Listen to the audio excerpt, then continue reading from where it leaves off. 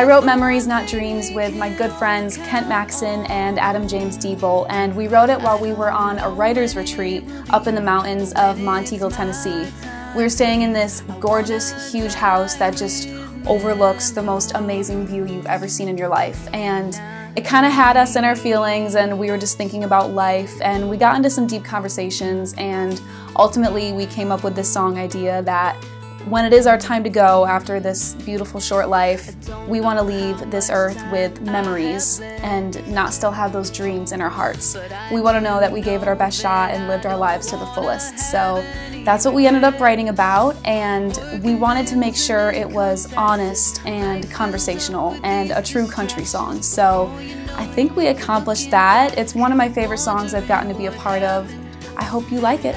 Everybody's time is gonna come. That's the